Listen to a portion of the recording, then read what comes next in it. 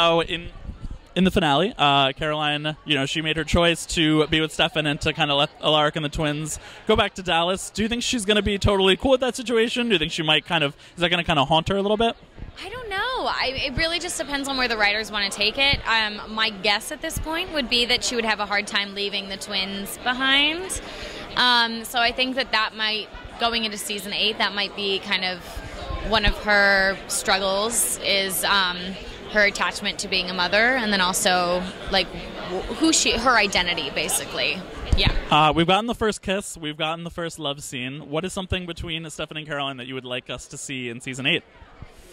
Maybe a fun thing between Stefan and Caroline would be like a silly argument. You know what I mean? Or just like a petty argument. Like a proper date. I think they've had like kind of dates. Or she was like pregnant. It's just a very interesting start to a relationship for them. So maybe some normalcy. I think that would be kinky for them. I think normal is kinky. Normal, yeah. Sounds hot. Now, I was somebody who thought that the Klaus-Caroline situation had been put to bed, and then this season it came back up. With one phone call. And one visit to New Orleans. Yes, and they weren't even together. I have not seen Joseph in so long. And it's still going.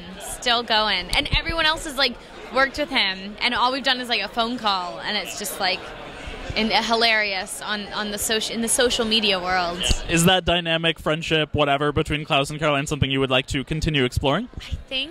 I think it's just going to be more interesting for them to just like never be in the same room and just hint it at. Because it would never work ever. I know, but the shippers are shipping, going strong, shipping strong.